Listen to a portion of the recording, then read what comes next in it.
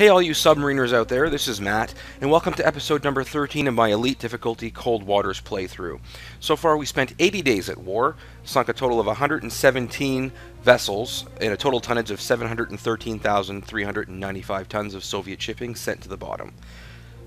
This is episode number 13, like I said, and it's quite fitting, considering that we're going to have a little bit of bad luck later on in this episode. But for right now, we're just going to continue on with where we were, which is going rogue in the Norwegian Sea and the Barents Sea, trying to sink. We're ignoring the TLAM mission once again, and trying to sink as much Soviet shipping as we can. So we're heading out to the Norwegian Sea here in order to hopefully encounter any Soviet vessels that we can see.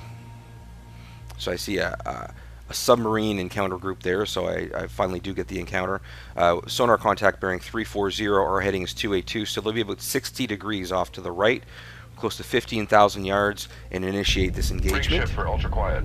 We start at 600 feet and a speed of 26 knots, which is far from ideal. As far as depth, it's great, but as far as the speed, no, I would much rather start at 5 knots, but it's just the way that the encounter happened, because I was chasing the group, so I ended up going at full speed when I encountered it. Immediately, I'll adjust my depth to 700 feet. I can do that quite easily since there's no bottom here right now. As far as I can tell, it's quite far down, so I'm going to use a little bit more of the water if I can. There's a strong duct at about 245 feet. I'm going to avoid that for right now. I'm already deep. I'm going to stay down here and listen to what I can possibly find. New contact bearing 3-4. So once my speed gets down to about 6 knots, I'm able to hear a contact. Be off to my right. I'm going to classify it first. It's quite clearly going to be a submarine, considering that was a submarine engagement encounter group. Looks like a Tango. So we'll just fast forward here to when I'm in a better position to shoot on this Tango. I'm not going to waste any time. Sonar shows it at about 6,500 yards. My solution's 54%, which for me is enough to shoot at. I'll put a weapon down the bearing that sonar says that the Tango's at, and hopefully at some point along that bearing, the torpedo will encounter the Tango. So we'll skip ahead. Now we have a much better idea of where the Tango is, and he's at about 8,500 yards, so fairly close to where sonar had him to begin with. With the wire, I'm able to guide this torpedo in, so there's no hope for this guy. Sierra 1, last bearing 357, contact breaking up. So that's it for the Tango, and so we'll just skip ahead here a little bit more. I've waited just a little bit and sped up time to see if there's any other targets around, and eventually decided there were none. There's nothing else in the area. When I leave combat, we see that Tango was the only vessel on this engagement. So we'll just go on to the next one. The Admiral thanks me, but this is not the mission. So we'll continue on with searching for encounter groups here. And we're approached by another submarine encounter group. Bearing 279, our heading is 300, so they'll be off to our left by about 20 degrees, close to 15,000 yards, and engage. We have a contact Sierra 1 immediately, so I'll get busy here classifying that.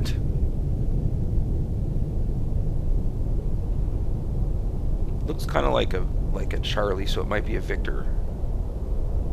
Yeah, it looks like a Victor 3. Had I put kind of a funny edit there. I do apologize for that. I should have left a little bit more of it. I was a little bit too quick on the draw putting that transition in there. So the Victor 3, I feel like I'm in its baffles right now, and I'm turning to point in its direction. Sonar new contact bearing 2. And just before I shoot, I get another contact, so that torpedo's off, and now I'll classify the next one, which appears to be the same thing. So it looks like 2 Victor 3s on this engagement so far. So we'll skip ahead to the point where this torpedo is actually closing on the first Victor 3.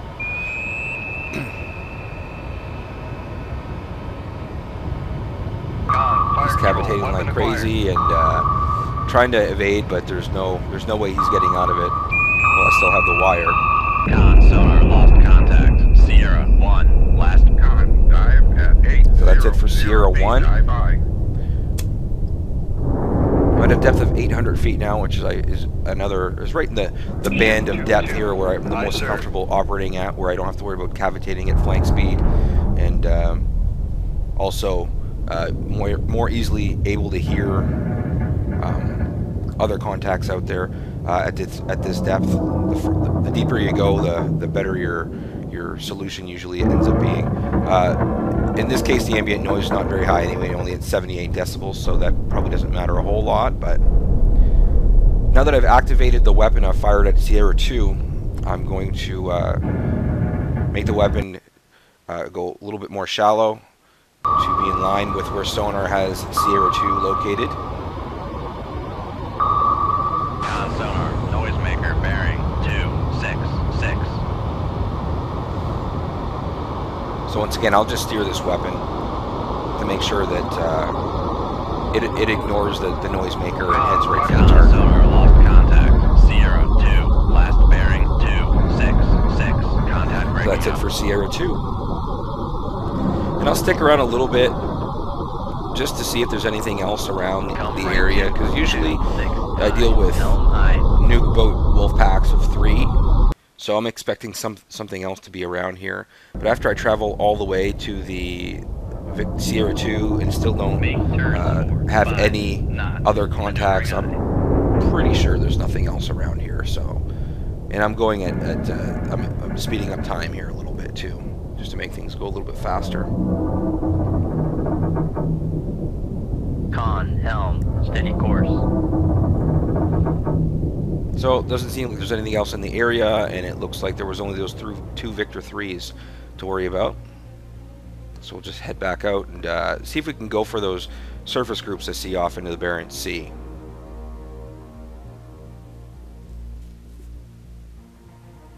Looks like they both have detected me or are heading in my direction, which means I shouldn't have to really look around for the next one. So the contact bearing 123, our heading's 109, so they'll be about 14 to 15 degrees off to the right. Rig ship for ultra quiet. We have 2 contacts right off the bat, Sierra 1 and Sierra 2. I'm at 50 feet, and I'm pretty sure these are surface contacts, so I'm going to go up to 45 feet and use my ESM mast and periscope just to take a look at these guys. Upscope. The detection threshold is high, but I tend to ignore that anyway. It's high or not, I need to do what I need to do, right? I need to take a look at these guys, so. A little ways off there, obviously. Nothing more than like a shimmer in the background. A little bit of a shadow, and that's about it.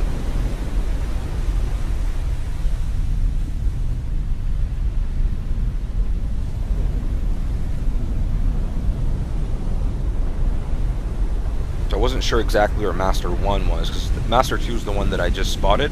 So there's a helicopter right there, and I wasn't sure where Master 1 was, so I wanted to check with that. He's right here, once again, a fair distance away. Downscope. I have them both spotted. I have a good range on both of them. So now I'm gonna dive. Right now, the bottom. 450 feet. Dive by. The bottom's at. We're looking at like 700 feet. Sorry, we're having a hard time seeing it right here. But anyway, I choose about 500 feet as a good depth. To leave me a bit of a little bit of room to maneuver.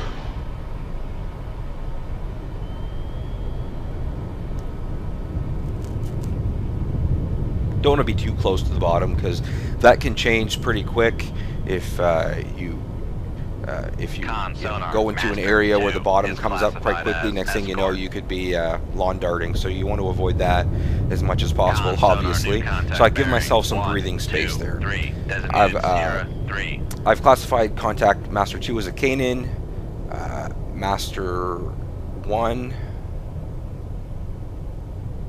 I think also Master 1's at Kara, and now I'm trying to classify Sierra 3, which I believe is a submarine, because I was looking through the periscope and didn't see anything at all in the area of Master 1.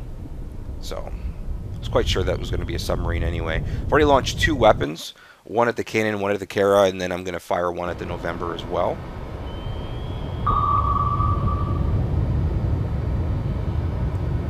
It looks like the first weapon that I fired that I had intended for the Kara is actually going to be heading for the November, which is fine. It doesn't matter to me either way. And in fact, I would always classify a submerged contact as more of a threat than a surface contact.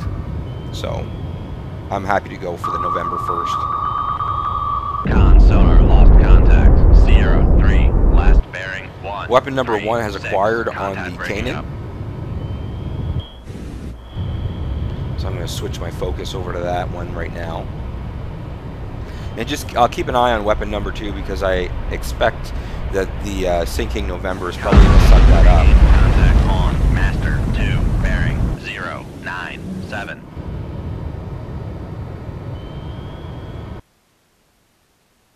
We'll skip ahead now to the point where I have the weapon has finally engaged the Kara.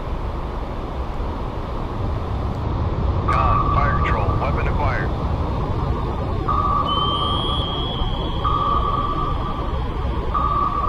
And I'll just steer it in to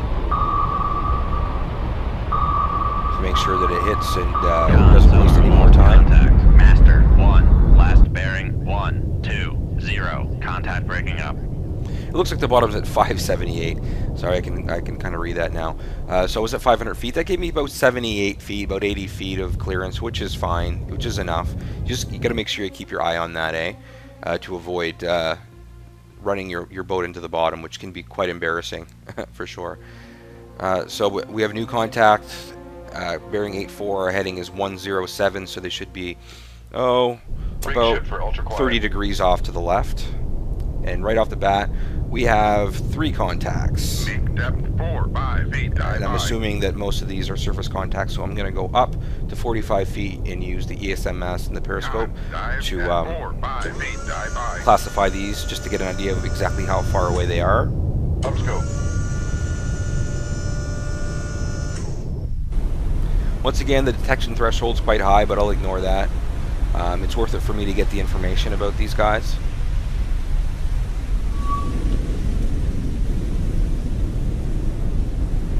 I don't know what that is. It looks like some smoke, but there's nothing there. And here is... Yeah, so Sierra 3 appears to be a submerged contact. Lower the ESM mast. Now the depth is about the same as before because I didn't really move in between these engagements. So still at 578.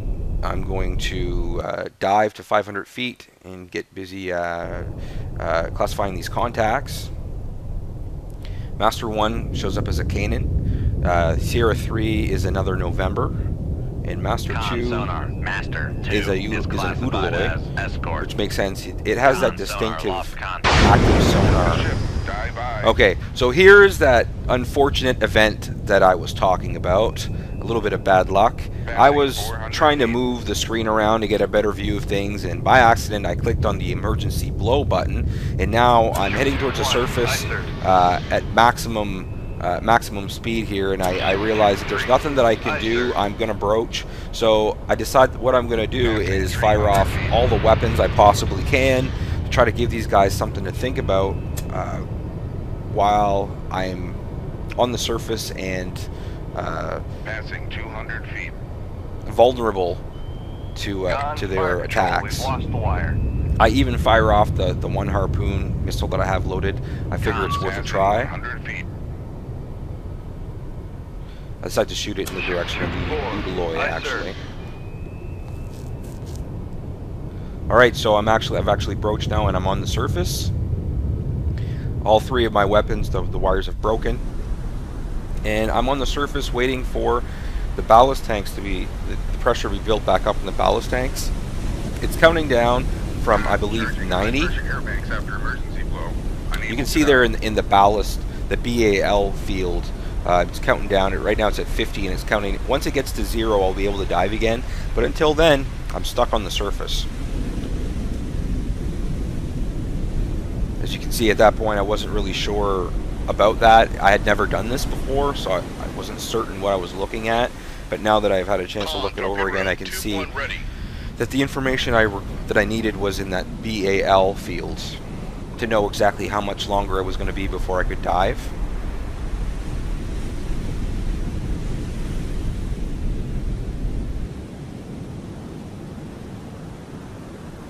It's pretty quiet right now, which I thought, well, maybe I'm going to get away with this without drawing any sort of heat. But then, next thing you know, things get pretty hairy around here. Still got about 20 seconds left before I can dive.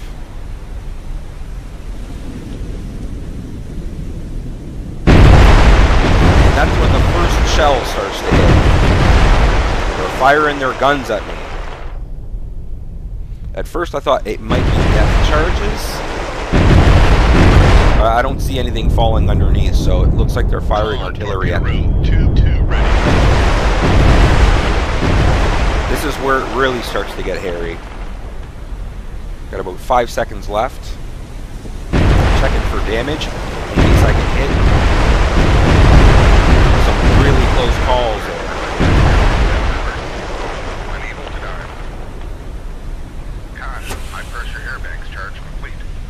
So now I'm able to dive again. As soon as I do, I get down. I set it to 450 feet.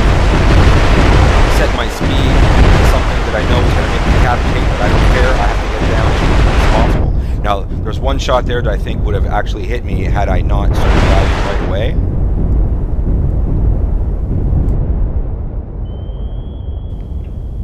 Now I'm safe from artillery fire anyway. Make turns for 2, 0. They're still trying, though. Make turns for 5. No. Con sonar no longer cavitating. That was a bit hairy. And a bit embarrassing, too, I'm afraid. So as you might expect, I got more heat than just artillery. They did fire some torpedoes at me as well. So I'll have to evade those. Meanwhile, the November has succumbed to the weapon that I fired in his direction. Tube 4 ready. Con, knuckle formed. Con, dive at 500 feet. Dive. Con, knuckle formed.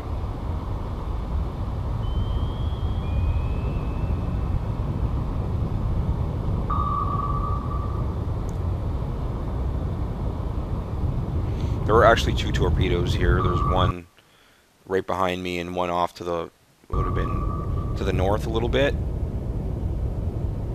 But neither one of them really is a worry to me at any point during that.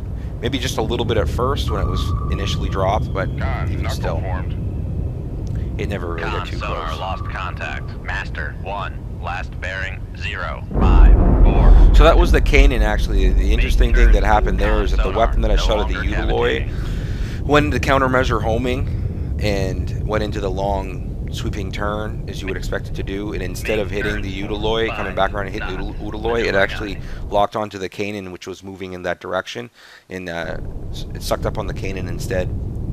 Either way, I don't care. As long as it hit something of value, that's all I care about. So now the Udaloy is still alive. I've turned in its direction, and I'm going to fire torpedo number 1 at it.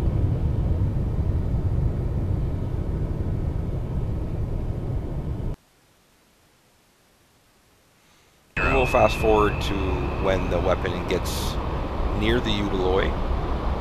Con, fire control, weapon acquired.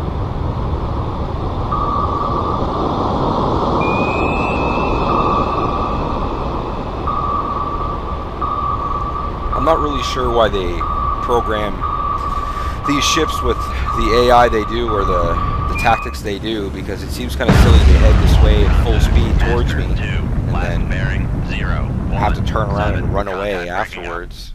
Kind of seems like a silly thing to do, but I'm really not going to complain if they're going to make it that easy for me. So I stick around for a minute or two just to see if there's anything else around. Decide there probably is not, and so I'll room, tube 1 ready.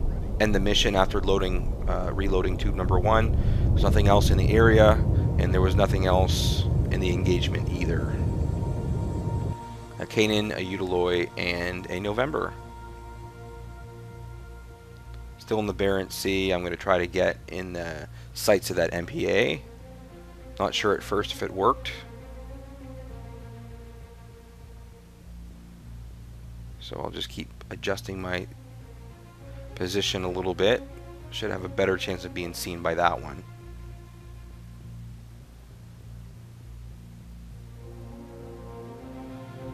Unfortunately, that is part of this game, the waiting game. So I see an encounter group over. Oh, there's a bunch of them just popped up, so that's good. When it rains, it pours, I guess, eh? So, contact bearing 204, our heading is 138.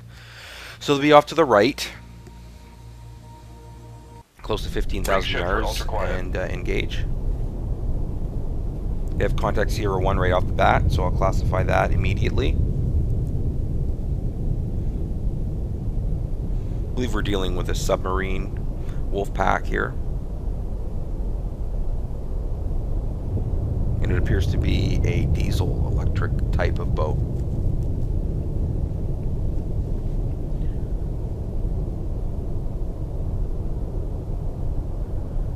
I'm not sure about that right off the bat. It looks like I actually go back and forth a little bit.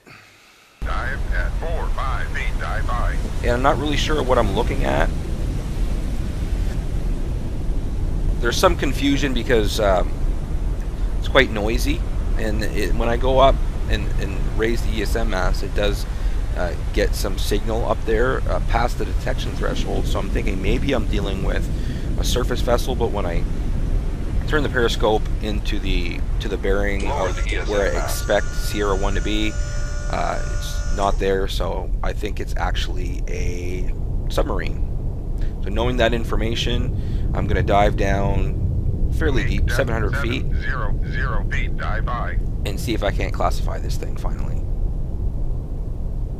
I don't usually have this much of a hard time classifying things, but the lines are kind of, you know, faint. Looks like it might be a Foxtrot or a Romeo, one or the other. Con sonar, Sierra 1 is classified as submerged submarine. I finally settle on a Romeo, and I have a 71% solution on it already. Quite confident about where the Romeo is. I'll turn in that direction. Lead the target just a little bit. Shoot 2-1, aye sir. And shoot.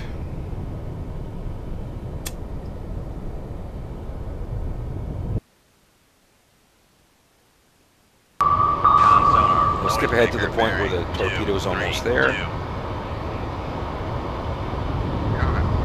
at 7, 0 feet, dive by. Yeah, there's Con sonar lost. no debate on this one. Sierra 1, last bearing. And that's 2, it for the 3, Romeo. 3, contact breaking up.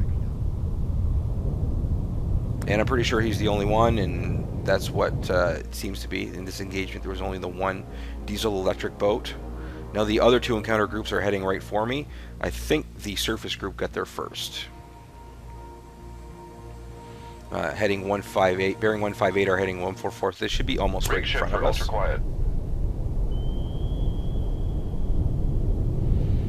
There's a weak layer at about 94 feet. New contact bearing. I'm not really going to worry about that too much. 1, designated Sierra 1.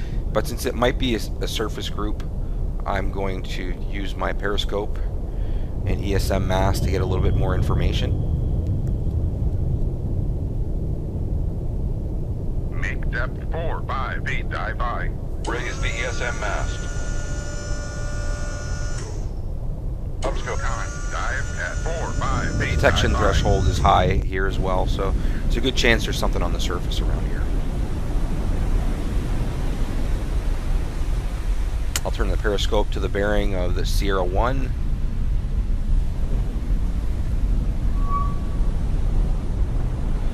And the ESM mast picked up another contact. electronic contact, Echo 2.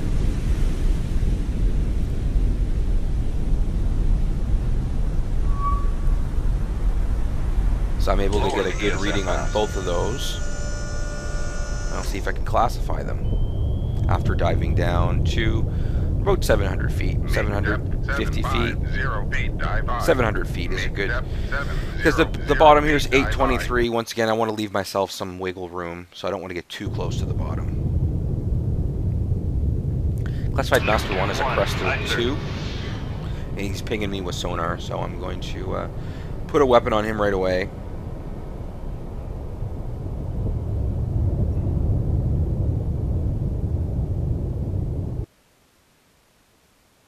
Activate it and set it to run shallow. Weapon acquired. So here's the weapon as it approaches the Cresta 2. I found Cresta 2s to be pretty nimble. They can definitely deke out torpedoes. So Master 1, last bearing. Makes me feel a lot more confident to have the wire. Contact breaking up. Master 2 has come and gone. I've not been able to classify it before it did drop off the sonar scope. But I'm going to do what I can here to get more information about Master 2. I'm tempted to shoot anyway, knowing that he's probably heading straight for me. But instead of doing that, I'm going to head up to periscope depth and take a look around. Once I get to periscope depth, I'm actually just going to raise my radar mast to get a good bearing on Master 2.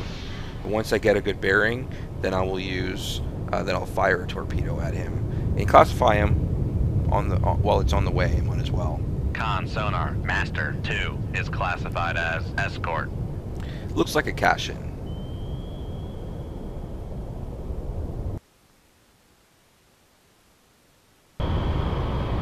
Con fire control weapon acquired. Now I can see that it's actually not a cash-in. I did misclassify this. I think it's a Krevac actually now. But that line up near 1500 was hard to see before. Master 2, last bearing 1. So I thought it was a cash-in. Contact breaking up. Doesn't really matter that much, I guess. Either way, it's dead, so those are the two only vessels on this mission.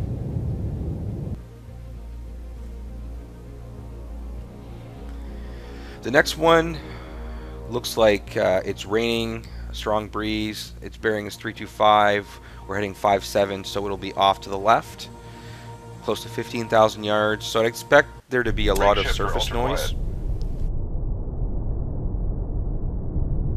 And when I check out the conditions tab, I see that that's actually exactly what is happening. I don't have a contact to start with. Can't hear anything in the area. So when I check the conditions tab, which I will do here soon, it's 109 decibels. So hunting submarines in these conditions is going to be really challenging. Besides, since I don't have to be here, I just won't be. After looking around with my active sonar for a little bit to hopefully find something, I decide it's not even worth my while, and I back out and head back to the strategic map. Con sonar, switching to passive search. So there's nothing in the area. Apparently there was a foxtrot and a tango. They didn't want to be heard. I probably would have had a hard time finding him anyway, so that's fine. No harm, no foul there. I get to back out, and it doesn't hurt me or the Admiral in any way.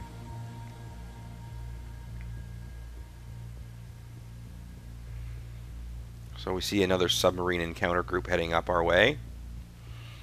Bearing 165, our heading is 96, so they'll be about 70 degrees off to the right. Close to 15,000 yards. Check my tubes and then initiate this engagement. We do have a contact right off the bat. It's a submarine, obviously. And I think it's going to be another diesel boat.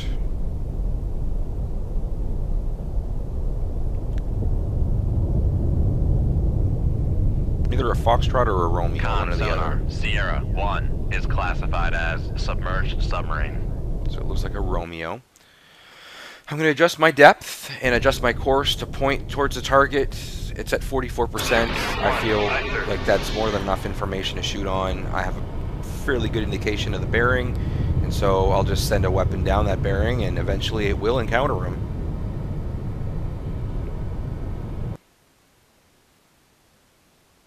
Noisemaker bearing 180.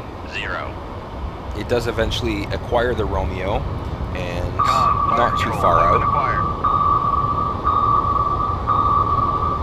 Con sonar lost contact. Scratch one Romeo. Bearing Not a very fair fight, but I'll take what I can get.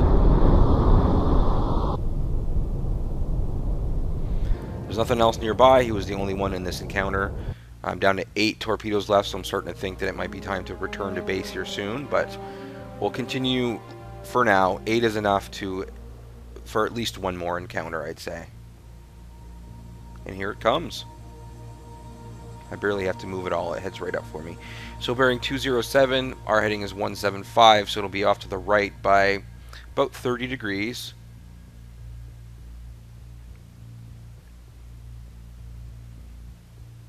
I'll reload tube number 1, close to 15,000 yards.